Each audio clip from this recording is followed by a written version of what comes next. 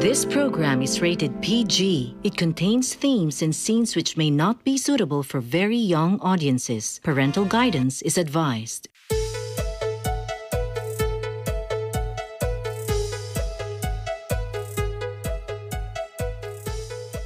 Welcome to Open for Business. Mapapanood nyo rin ang programang OFB sa Facebook at YouTube.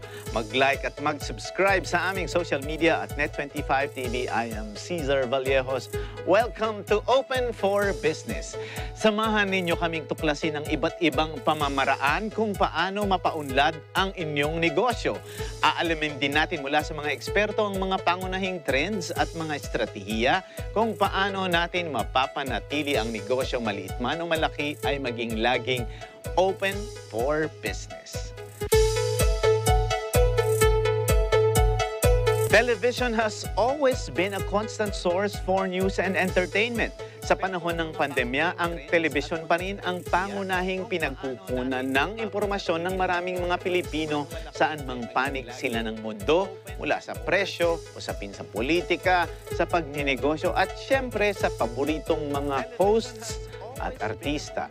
However, social media sites and streaming platforms have been gaining traction with clickbait articles and binge-worthy shows. With more sources for media consumption, is television losing its popularity? Or is it still the most powerful medium that helps shape opinions and move people's emotions? Ano nga ba ang sekreto sa loob o sa likod ng TV broadcasting sa Pilipinas? Sa episode na ito, isisiwalat natin ang mga lihim sa likod ng telebisyon at paano nito nababago ang ating buhay at pamumuhay lalo na sa gitna ng pandemya. Open for Business is privileged to have none other than the star maker and ratings master herself, Ms. Wilma Galvante, to discuss the secrets and the future of TV broadcasting. All these in this episode of Open for Business. Open for Business is privileged to have none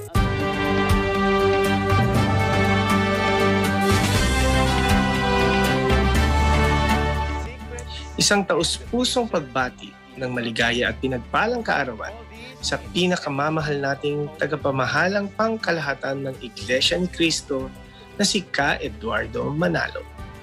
Hangad po namin sa Kongreso ang inyong mabuting kalusugan para sa patuloy ninyong paglilingkod sa Panginoon, sa bansa, at sa mga Pilipino saan mang panig ng mundo. Mabuhay po kayo!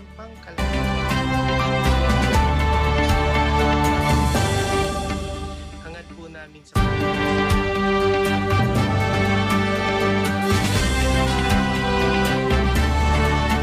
Ka Eduardo Manalo, binabati ko po kayo sa inyong kaarawan. Naway manatili kayo maligaya at malakas. Daghang salamat ug happy birthday po. Ka Eduardo, on your birthday and always, we wish you every success and happiness as you continue to do God's work. Happy birthday!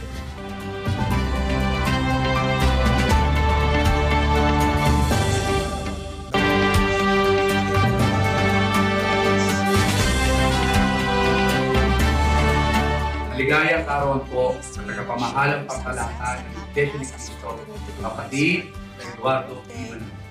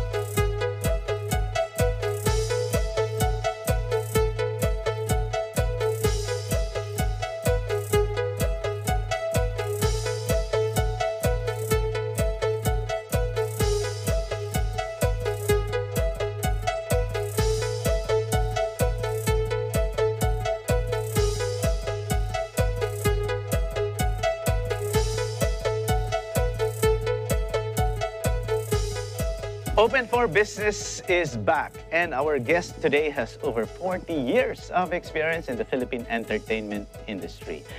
Her career spans executive and management work with the major broadcast networks that include content creation, production, programming, marketing, promotions, and talent development.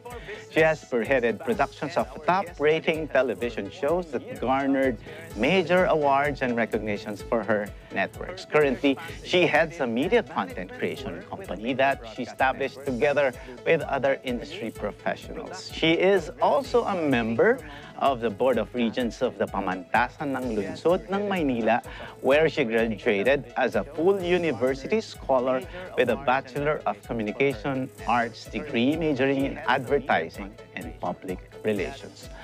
With her stellar credentials, she is one of the most credible resource persons who can reveal the secrets and the future of TV broadcasting. Ladies and gentlemen, Miss Wilma Galvante. How are you, Miss Wilma? I'm good. I heard a lot of urban legends, and because of your stellar credentials, one of these, one of these urban legends is that, ano daw po, kapag dumarating daw po kayo ay nahahawi po yung mga functions at yung iba daw po ay ayaw makisabay sa inyo sa elevator kasi natatakot daw po because they think you're like the Priestley in Prada or the Meryl Streep in Philippine television. What's the truth to those urban legends, Miss Wilma? Hindi naman siguro madalas. Well, ewan ko sa kanila, pero in the work place, I'm very firm. I'm known for that. And I'm a stickler for rules and for process. Ganon. So, alam nila yon. And, you know, I apply this in everything. Siguro once in a while, sa elevator, meron akong napapansin. And I'm very open eh. So, I think once or twice, pag may talent akong makakasabay sa elevator, papansinin ko sila. Not because yung personal nila, it's because of what I see on television or on screen. So, and then, makikwento yon. Ay, si Ma'am Wilma, pinansin yung kulay ng hair ko. Ay, pinansin yung ganito. But then they will change it. O, pagtingin mo sa TV next time, nandun sila umaayos. So, I just apply everything to the talents that I see, and anywhere I meet them, madalas sa elevator. So, naging ano yun. Pagka may sasakay sa elevator, umiiwas sila. Ayaw siguro nilang mapansin. But then, it came to a point where gustong-gusto na nilang makasabay ako sa elevator. Okay. Also, Miss Wilma, I also heard that you don't necessarily attend meetings, and there are just a few reasons why you attend meetings, and it could be a blessing, you know, if you attend that meeting, or it's you know, something, it's a warning, you know, if you attend that meeting, especially for artists, for production people. How do you find, what's the relevance of these production meetings, and what is, you know, your treatment or your formula specifically on attending this concept development meetings?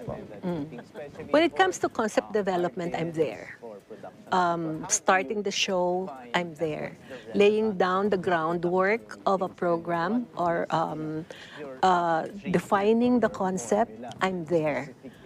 Pagkatapos nun, casting na, yung sino yung ilalagay mo rito, kakausapin mo yung talent, ito yung role mo, ito yung mangyayari sa'yo dito, I'm there.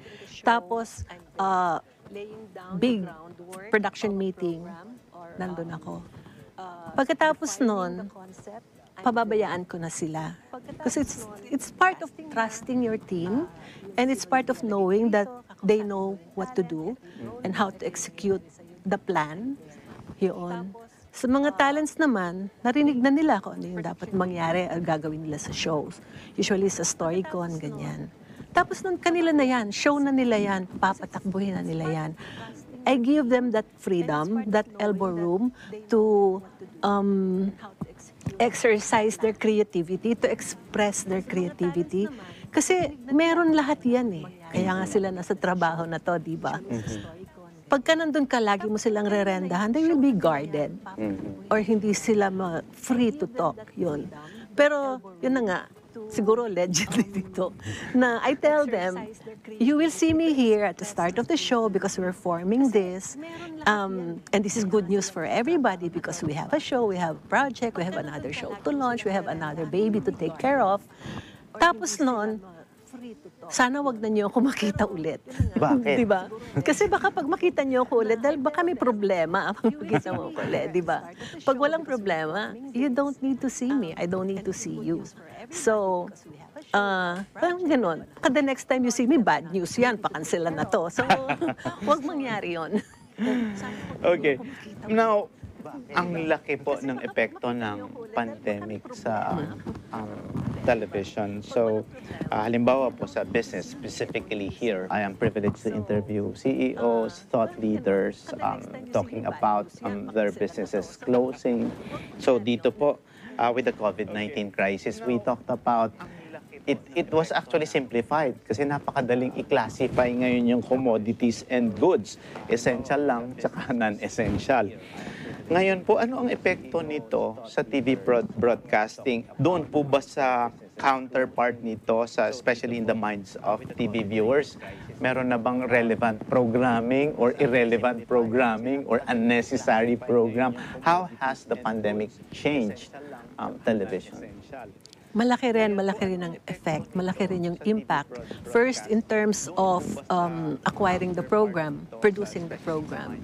Naiba yung dynamics.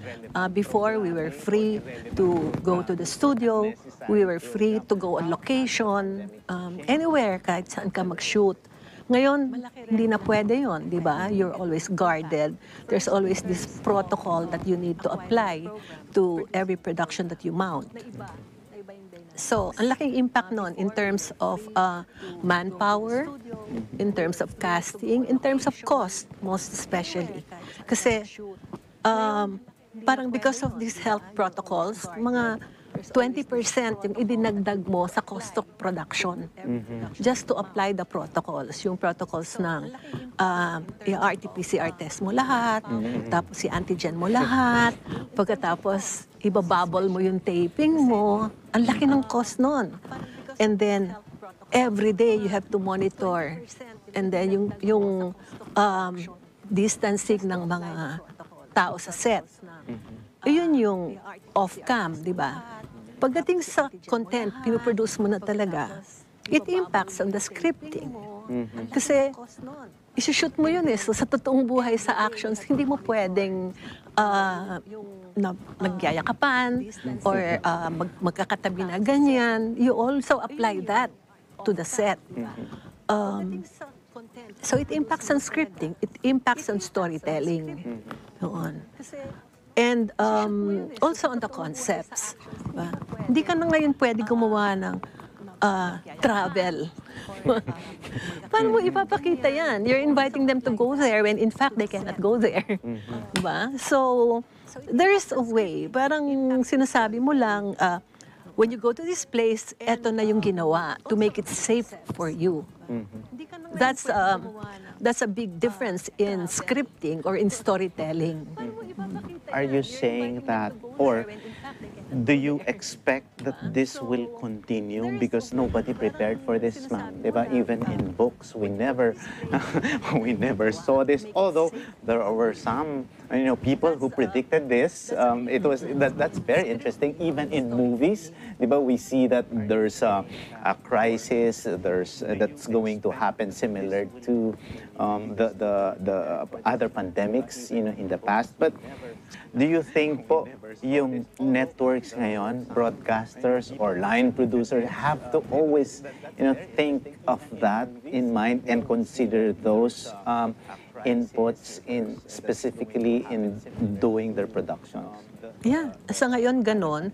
And I don't think it will change right away if kahit Siguro hanggang next year, ganun pa rin. Sana magbago. Like we're all hoping na mas maging maluwag, na lahat maging safe na, magkaroon na ng mga measures para maging protected lahat. We're hoping for that. But meanwhile, when we produce, and we don't produce programs just for now, di ba? Sana yung programang gagawin mo, pag pinanood pa next year, ano pa rin siya, yung ma-appreciate mo pa rin. No? Hindi siya nakapako sa nakamask ka, naka-shield ka. Di ba? Ang hirap panoorin nun. Like, sabihin mo na, several months from now, pwede ka nang wag mag-face shield on TV. Tapos, paano ka mag-i-air ng programang naka-face shield? So, you dated the program. Ang shelf life nun, bawas na bawas, di ba? Because it will really affect the shelf life of the program also. Ngayon, ma'am, doon sa napansin niyo, maraming pagbabago also in media consumption based on my readings about you. You always look out for innovation. You always listen to your audience. You always hear them. You always talk with them. You get the feel of the masses. During the lockdowns po, paano sa inyong observation, how are people consuming media during the crisis? I know that, di po ba, marami tayong mga generations ngayon, di ba? From the baby boomers, Gen Z, Generation X, millennials. How are they consuming media? Kasi in our meetings po in the past, talagang we consider our target market. At yun din ang lagi kong sa mga nabasa ko sa inyo, inaalam nyo masyado yung competition. Inaalam nyo what works with these networks. At kasi doon tayo nakikipag-unahan kung sino ang dapat manood sa inyo or makinig sa inyo. So, paano yung consumption ng media ngayon? Content is everywhere. Media is on demand. Kung kailan ko gusto, dapat mahanap ko. Kahit last year pa yan, or kahit kahapon yan, or kahit kanina yan, ngayon ko gusto panoorin, dapat nandyan. Yun ang expectation ngayon ng audience, ng market. So, if you have content, like you have this platform, you have to make it available in all the other platforms. Posible na kasi ngayon, di ba? You have to make it available and pwedeng ma-acquire in any gadget that I have. Diba? Kahit nasa big screen ko yan, or nasa mobile ko yan, nasa tablet ko yan. Kasi ang style ngayon ng viewing is multi-screen. Magsabi ka sa akin ng household ngayon na merong television set, pero meron pa rin cellphone, may screen yon, nakabukas pa rin yung laptop at sabay-sabay pinapanood. Is that how you do it? Is that how you monitor? Yes. Ako pa lang yon. And I'm really involved. Pero yung ordinary market, ordinary viewers, ordinary audience, they do that. Sa household, nanonood ng TV, hawak ang cellphone kasi may ibang ginagawa. Pero alam niya yung nangyayari doon. So anong ginagawa? Anong posible ngayon, di ba? What I see there, I'm the producer. I'm the content owner. I'm the platform owner. I have to go there. So, television lang ako ngayon. Hindi na dapat ngayon ganon. Pagka nasa television yung content mo, make sure it's also on the gadget. Make sure it's also on the laptop. So it's that's just a device. It's on the platforms. So tama, di ba? Now you're on television, but you're also on Facebook, you're on YouTube, you're on Twitter, you're on TikTok. You're everywhere. You're on Instagram. Same content. Para anywhere the consumer is, you're there. Ma'am, you mentioned that your content on television has to cross platforms. Ang tanong ko po, napapansin din niyo ba at saka talagang ganun ba dapat talaga ang gawin na TV networks should show content on mainstream television and they will allow the audience to give their feedback in other platforms. Is there a science behind it where you produce content for television and you make your viewers react or give feedback via Facebook, YouTube, and you respond to that? What's the science behind it po? Actually, maganda nga yun na may ganun ngayon.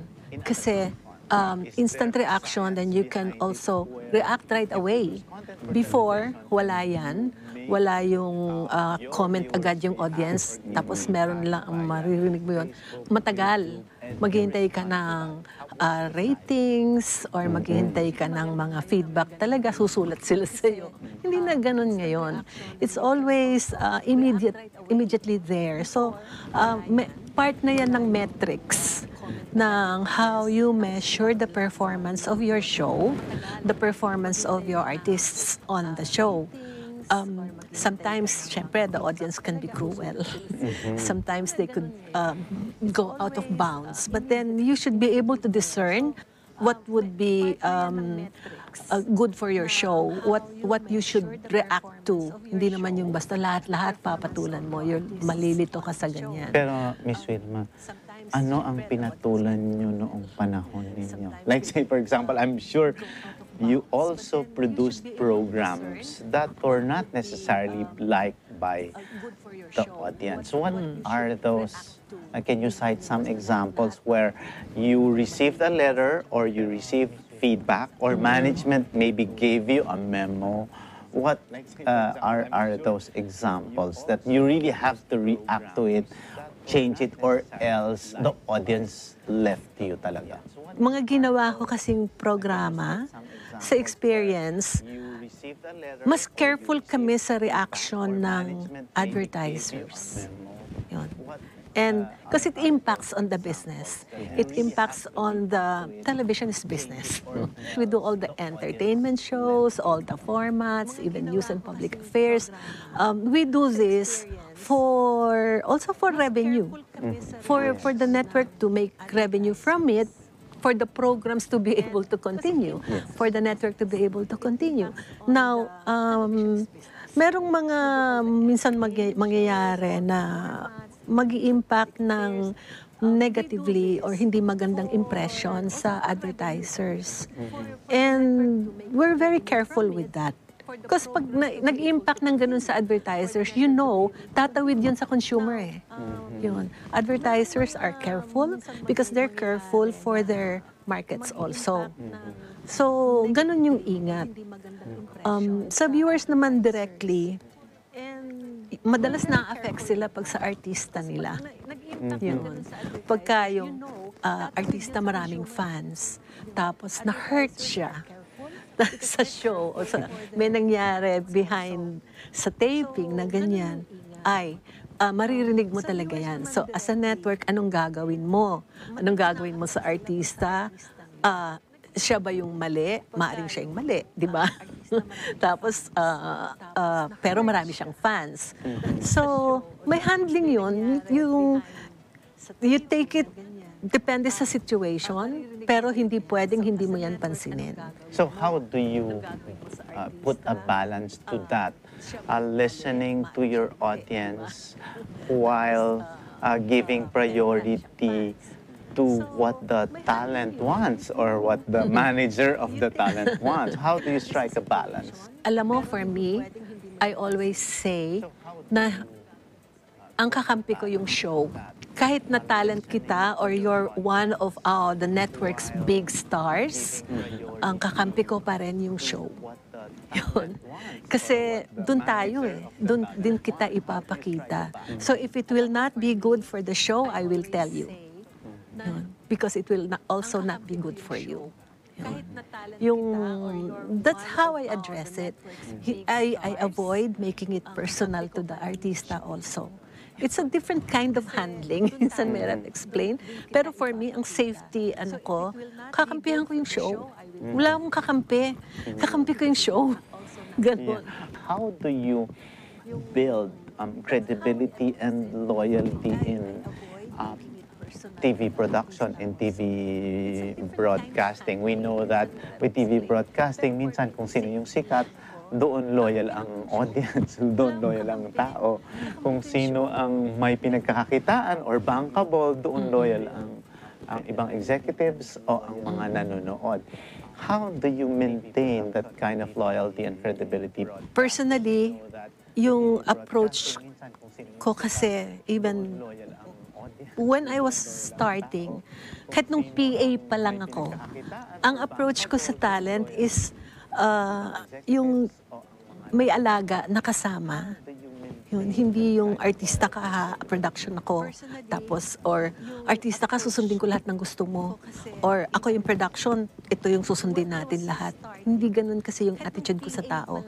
So, it stayed with me through the years. And later on, siguro, it comes across as nurturing. And let me make this clear ha. All of this, I wouldn't have done well kung walang support ng network, kung walang team who is also implementing the plans for a single artista. Ikaw lang siguro yung nagbibigay ng unang input, yung direction or yung insights mo, ganyan. Pero laging may platform yan, laging may network support yan. And makikita naman ng artista yon. Tapos, we decide, eto, pwede natin siyang gawing star. Pwede natin siyang ilagay sa ganitong genre. Ito dito, ito sa ganyan. Ito siya, bagay siya sa ganito. And then, iniisip na namin, ano ang magandang programs niya.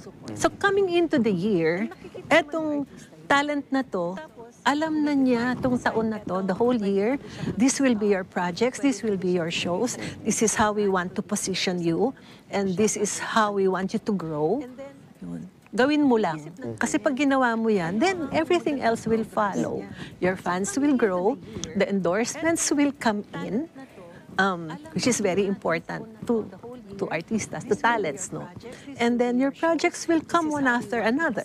What is interesting with your story is really also talks about branding. Here with Open for Business, ma'am, talagang a lot of the, even, the smallest, business that offers, let's say, lumpia, or kakanin, di ba? When they brand it, it will stand out. How important to you is branding the artista or guiding them?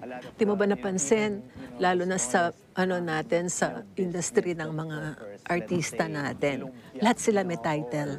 Superstar ka, megastar ka, star for all seasons ka, Asia's Songbird ka, yun, or Asia's Nightingale ka. Lahat lalagyan. Kasi yun yung nagmamarka. Positioning is very important because it differentiates you at sasabihin na may value ka kasi may brand ka eh. Effort yon ng network to position their talents, to position their stars, also to position the shows, everything you brand. Sa minds ng audience, mas nagmamarka siya kasi nako-compartmentalize mo sila. Hindi lang among the many. So you're not ordinary because you have a brand. In terms of compartmentalization, ma'am, and in terms of branding, importante din nabasa ko sa mga binabanggit mo kung gaano kahalaga yung kausap mo, yung audience mo. Sa pandemic, iba-iba ang tastes ng audiences natin, from the millennials, Gen Z, Gen X, baby boomers. Minsan isa lang ang TV, minsan dalawa din naman, or sino bang nasusunod. So, how do you compartmentalize TV viewing, and how do you come up with something that will be appreciated by the entire family? First, you know your market. Hindi rin naman, yung sinasabi mo laging general viewing public, that's good. General viewing public. Everybody will appreciate you. But that's not true also. Not everybody will appreciate you.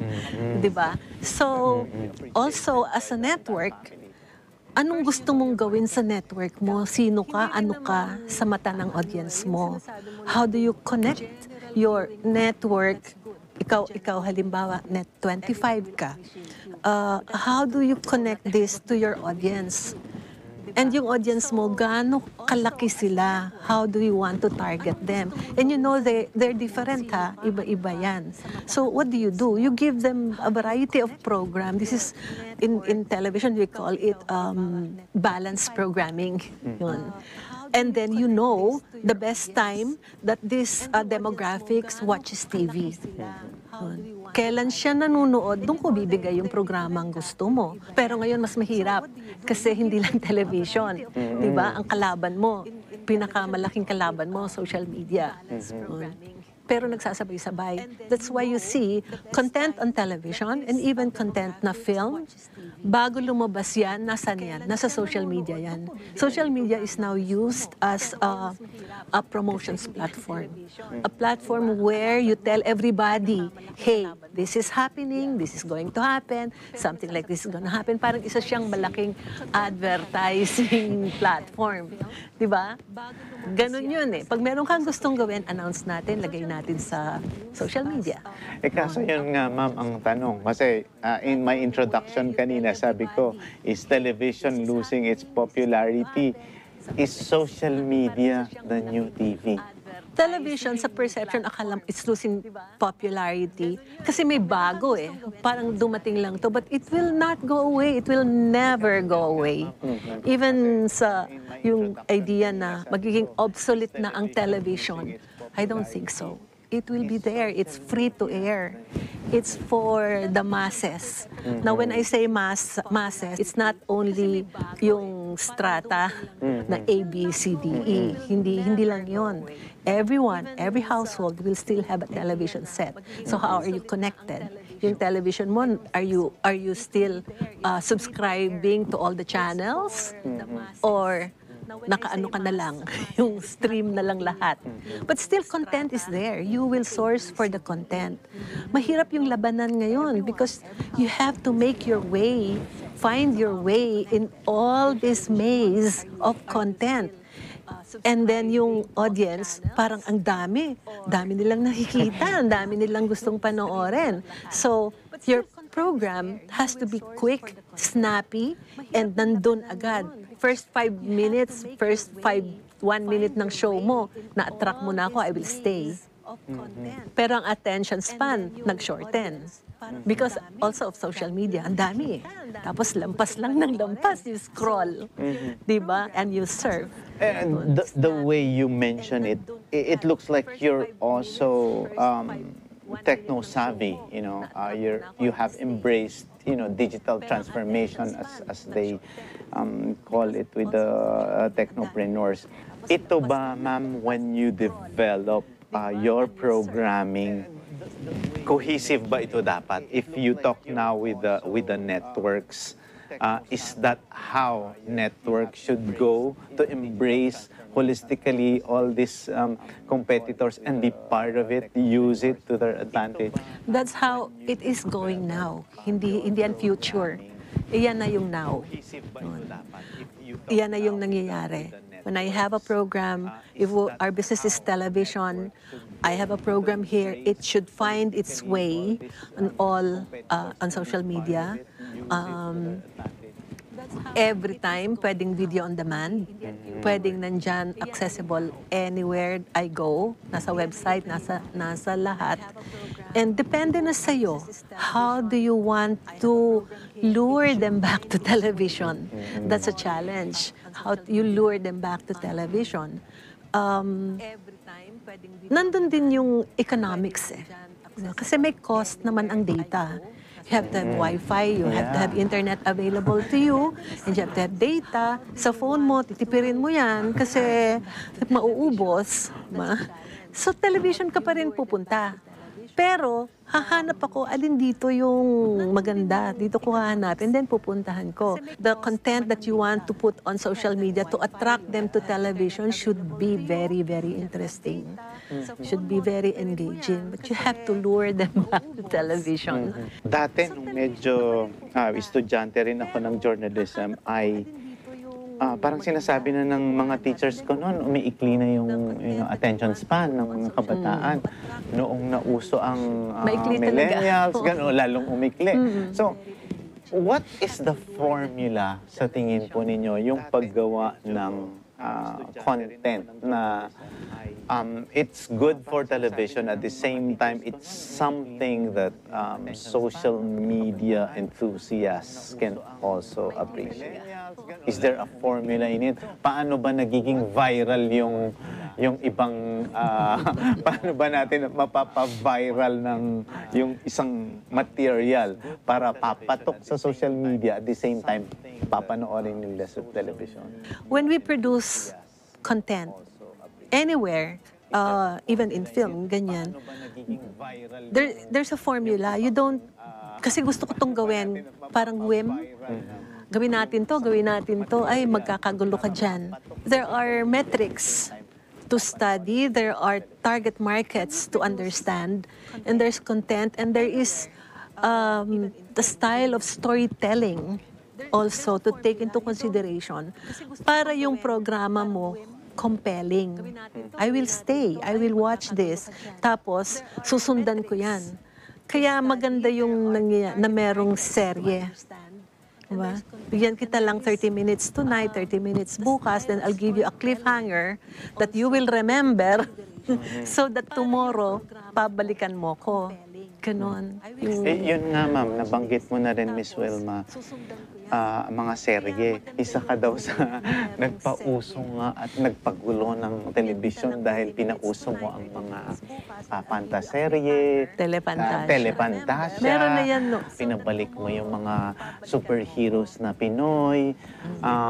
Medyo isa ka daw sa nagpahirap ng kompetisyon din na nagpaangat ng standards. I will not claim parang na akin lang yan.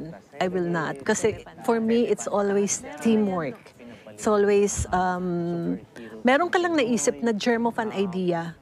Pero ang nagpalaki, ang nag-implement, kasali yon sa kabuuang picture. Yun. Hindi ko sasabing ako lang yan. Kasi hindi yun posible. For example, yung sinabi mong telefantasya, before kasi ang mga programs na may mga effects, di ba? Chroma lang, or smoke effect. Yes, so, tsaka makikita mo pa yung, kunyari, pag lumilipad, makikita mo pa yung mga... Pagka hindi malinis yung pagkakroma, yun, mangyayari yun. Madali lang, wala nang time mo. Okay na yan, good na yan. So, kita mo, fake yung lipad. So, with GMA before, GMA was not strong with the primetime dramas. And hindi kasi na-build, hindi pa na-build. But then, we were given the mandate to let's go and build our primetime. Let's go and build our primetime. So it's a marching order which we needed to implement. Just so happens, ako naman kasi yung head ng production. So, okay, let's do this. Brainstorming yun. You have to brainstorm. And then you have to bring in the right creative people. You don't know what you're going to come up with until you get these people and let them huddle, let them brainstorm. So from there, determine mo muna what's the strongest competition. The strongest competition the time when hindi malakas yung prime time ng network was ito nga mga fantaserye. Yun. So aralin natin yan. And then let's think of something that will compete with this. Yung style pa namin, kinukulong namin yung creative naka-lockdown na sila noon pa. So kahit walang COVID noon, naka-lockdown sila. Tago mo yan, isang buong linggo or isang buong weekend. Magbe-brainstorm lang yan. The network spends for that. Yun. Hindi lang yan 3 tao, ha? Group talaga yan, brainstorm. Dating kami, tignan namin, ano ito. Yun. So, pero focused. Because you define ano yung gusto mong tapatan. So, again, hindi ito whim. Kasi alam mo kung sino yung gusto mong tapatan. Alam mo kung sino yung competition mo. So, natural, maglalagay ba ako ng musical dyan? Maglalagay ba ako ng talk show dyan? wag muna kaya. Tignan natin how we can compete with this kind of concept or genre. Yun. So, pipigain mo talaga. Yeah, pero Miss Yun. Wilma, how will you know that it will, click with the market? Paano nila Hanapan mo ng difference. So sabi ko nga sa'yo, sa special effects ako tumutok, ito maganda to. Sabi ko, anong difference? Yung mga tao na ang descendant pala nila mga bird people. Yun. Tapos yung isang mortal, napaibig siya sa isang ganon. Siyempre, yung buong bayan magkakagulo. Kung maganda yon. Bakit nyo inisip yan? Susuriin mo pa kung bakit. Kasi yung competition natin, nasa dagat sila, doon tayo sa ere. So doon pa lang may differentiation na. Pwede, ganyan. So patingin, ito yung mangyayari. Sige, maganda yan. Pero hanapin natin. If you can show me birds in flight, tao siya. Sabi mo, gusto mo siya maging ibon. So nung lumipad siya, birds in flight pa ganyan. Yung parang napapanood natin sa Disney. Ganong effect. Yun.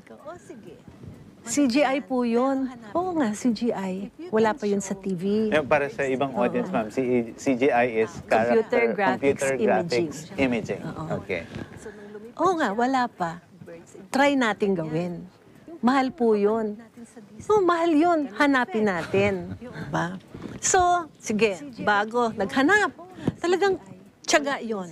Maghanap sila, mapapakita mo parang ano pa lang, nagpakita talaga yung mga groups. Kasi magagaling But this is way back 2003. But CGI is also available technology here in the Philippines na, or you outsource it to... Philippines. Philippines pa rin. Meron, mga grupo-grupo lang magagaling. Okay. Yun.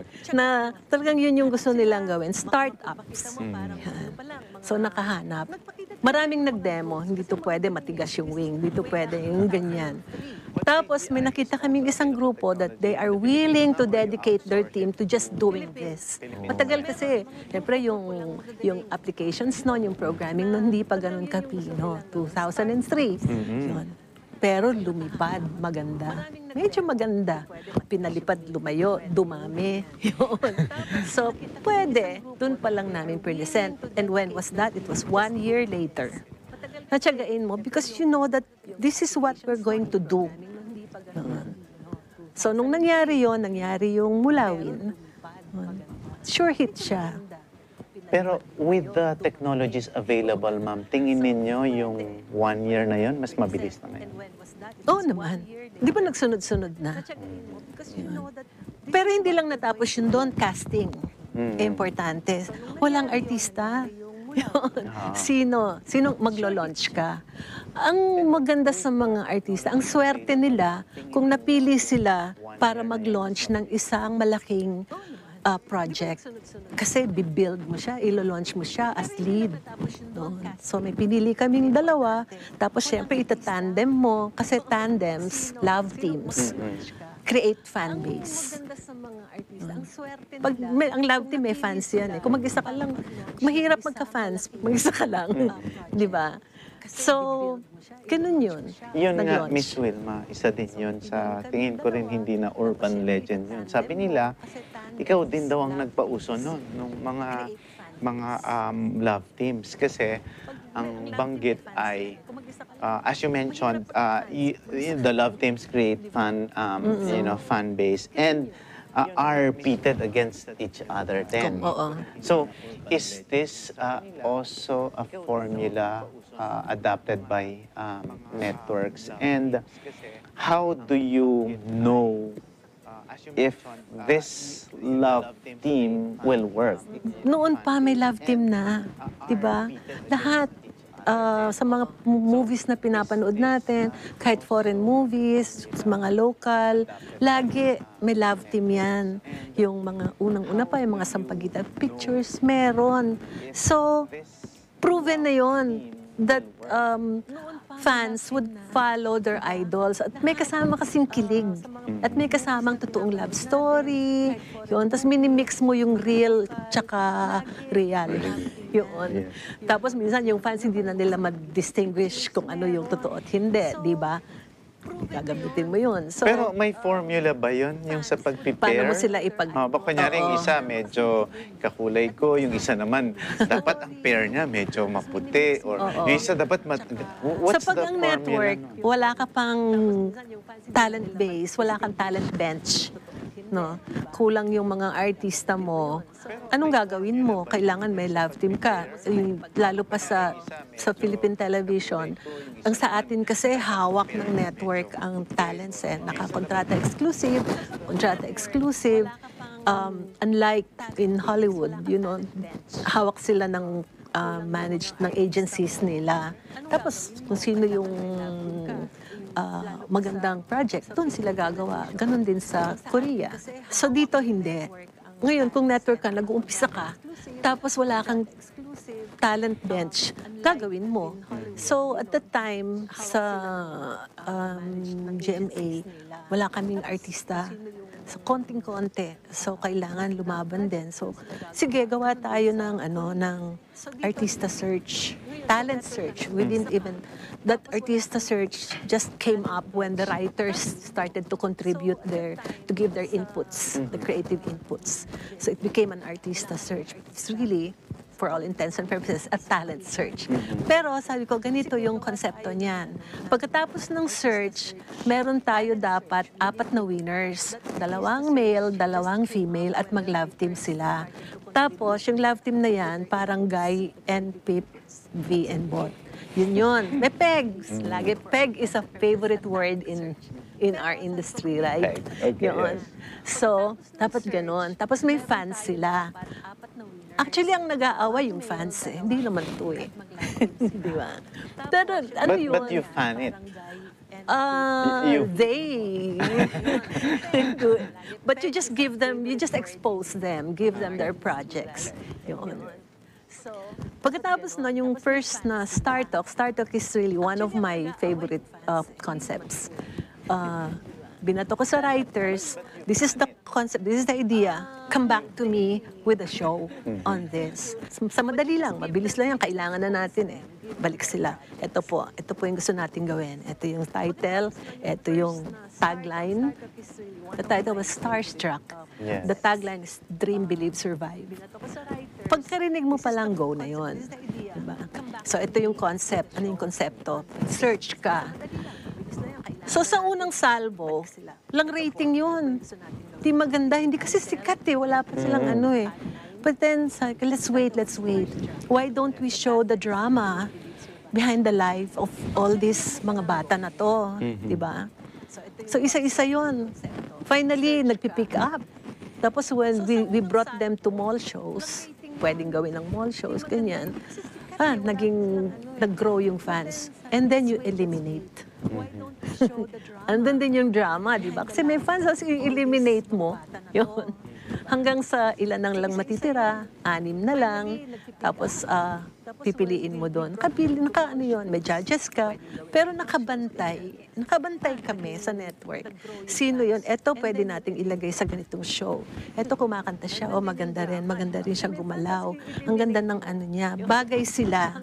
May makikita mo yung chemistry. Yun siguro yun, yung mahirap na i-define isa-isa. Yun, raramdamin mo na lang yun. So, bagay sila, baka pwede. So, may 4 yun na nanalo. They're big stars. They became big stars, So, even now. ibig sabihin, ma'am, yung selection, of that love team is not just, luck or whim, as you said. Diba? No. Parang you have to really feel it, diba? You have to feel also the pulse. Meron ding pairing na nag-fail. Pero huwag natin pag-usapan yun, nag-fail na. Hindi na yun nag-grow. Yung mga nakita mong kumakagat, kasi they're also working on the tandem. Yun ang i-build up. Meron ka bang ma'am, parang your most ideal love team? Yung mga tipong parang paborito mo na parang gusto mong Huwag paborito, wala balik-balikan. akong paborito kasi dapat paborito natin lahat sila. Sige. Pero yung they really worked on it, Yes. si Marian tsaka si Ding Dong. Diba? They worked on it, hanggang totoong buhay. Yes. Yung sa umpisa kasi si Marian create as a Queen, the new network star. Ganda din ng timing kasi merong network lead star na gustong umalis.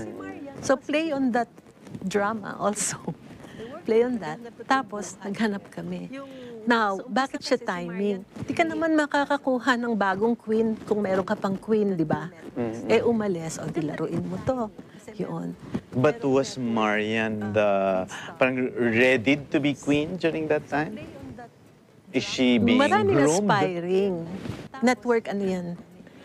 Effort Nice. na hanapin sino. And we had a launching big project then. Like yung Marimar. It's big. Was Marian So, sino si Marimar? ready to be Audition lahat yan. Maraming nag-audition. Is she being Tapos pinili. Tapos inayos. Internal na nila, inayos. And then, matagal na siyang Marian eh. He was doing dramas in the afternoon. She was doing dramas na post-program ng Itbulaga. Sila yung partner siya with si Oyo Boy. Sila lagi. Magaling tong batang to. Yung ganyan. And then, that opportunity came. And she was one of those who auditioned. And she was picked.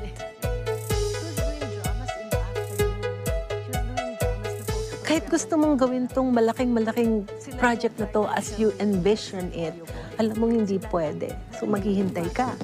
Pero, kailangan meron kang output, kailangan mag-compete ka, kailangan meron kang content na gagawin. So, we innovate.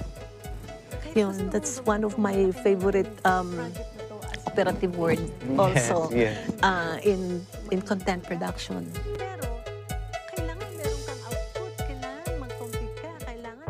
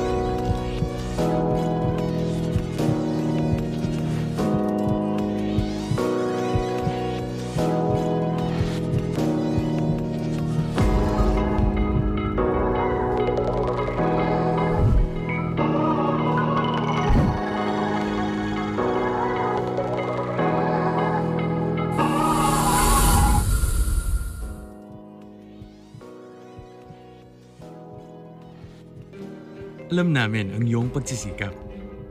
Dama namin ang iyong mga sakripisyo. Kita namin ang pagharap mo sa bawat pagsubok. Kaya sa kabila ng mga hamon ng buhay, nandito kami para umalalay. Kasi katulad mo, gusto rin namin ang magandang bukas para sa kanya. Hatid namin ang dekalidad na edukasyon at makabagong pasilidad sa abot kayang halaga. Kaya huwag ka na mangamba. Sasamahan ka namin tuparin ang mga pangarap niya.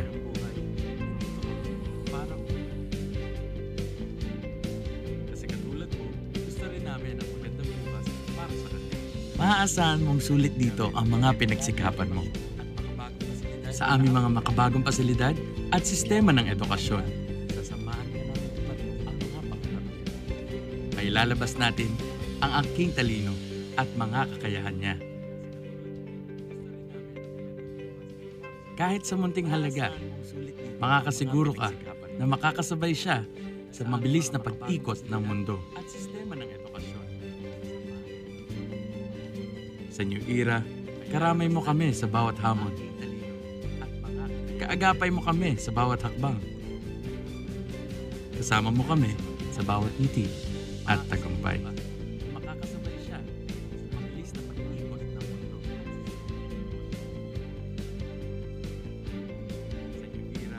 Karamay mo kami sa bawat hamon. Kaagapay mo kami sa bawat hakbang.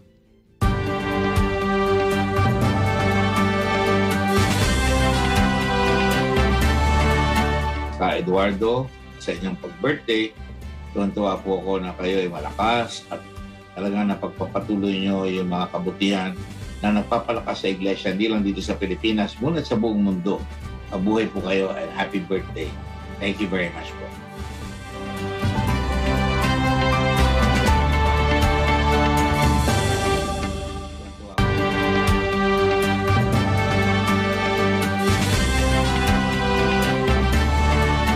My sincerest happy birthday greetings to a leader who carries the faith of the Iglesia ni Cristo, Breton.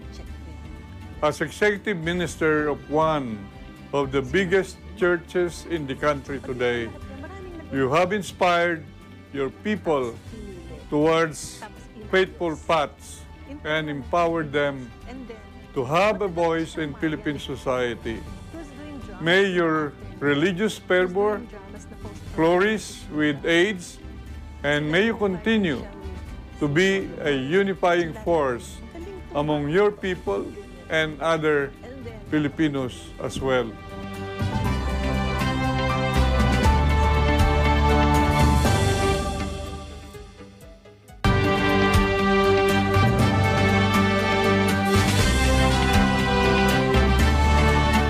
I convey my greetings to Brother Eduardo V. Manalo, Executive Minister of Iglesia ni Cristo, who is celebrating his birthday this October 31st.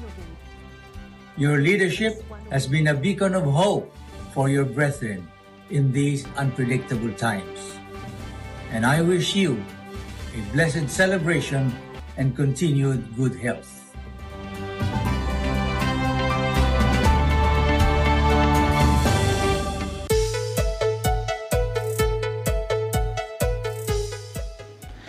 Open for Business is back, and our term of the week is from Investopedia. Our term is free-to-air or FTA.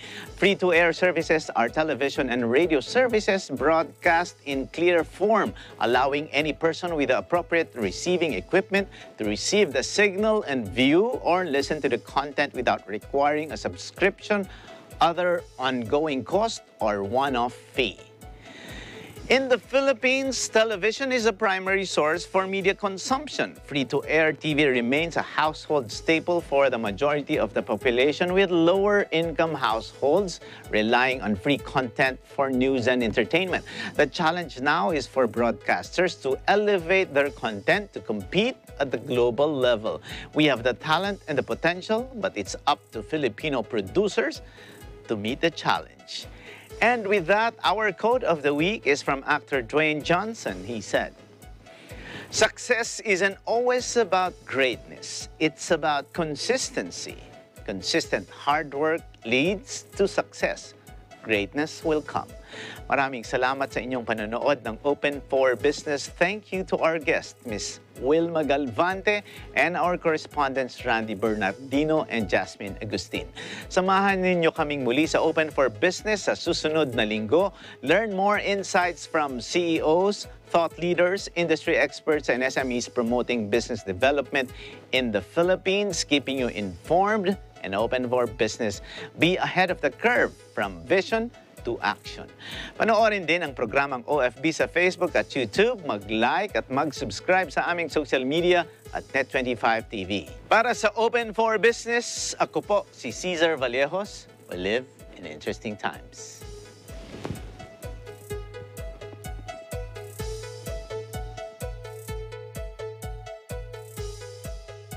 Ahead of the curve from vision to action. Panoorin din ang programang OFB sa Facebook. Napapansin ba ninyo